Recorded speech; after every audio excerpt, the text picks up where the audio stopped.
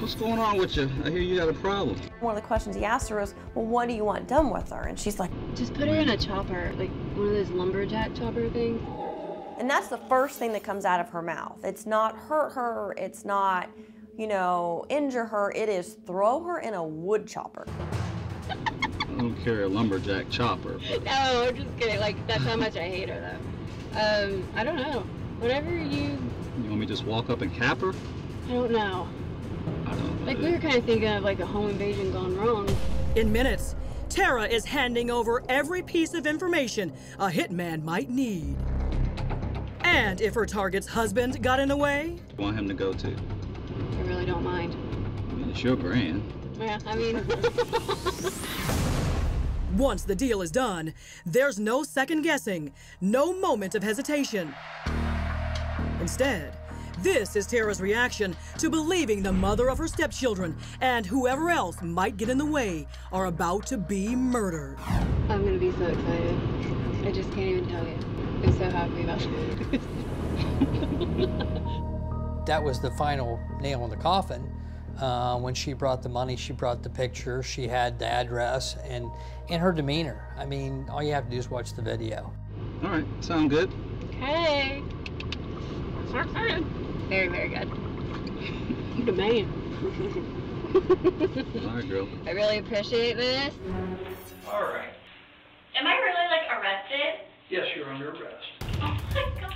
At first, Tara tries to deny even having a major problem with Kelly. We were best friends. Really? For, like, okay, not best friends, but we were really good friends. You know, I'm asking these questions because it's my understanding that you dislike her very much. During the interview, she did indicate that, yes, I wanted to have somebody hurt. Like, I just want to beat her face in. But she did not indicate that she wanted somebody killed. To have Kelly killed? My stepdaughter's mother? Yes. No. But Tara's own words said otherwise. Okay. Is it possible to make it look like an accident? Those phone calls that you talked to her about was recorded. What? Yes, they are recorded.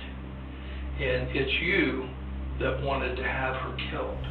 I'm gonna, like, have an orgasm in my car just thinking about it. You did talk about having her killed, right? No, I mean, it came up, but I don't want her dead. It came up, yes. You indicated that you hated her in the conversations. I don't, though. I hate her.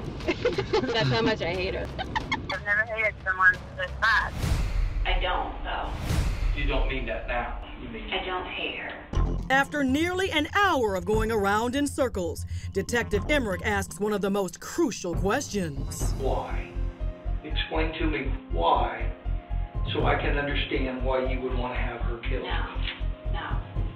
I want her to stop harassing us. She indicated that it was over visitation with the girls, going to court over that visitation and the modifications, and that she had spent a lot of money going back and forth to court.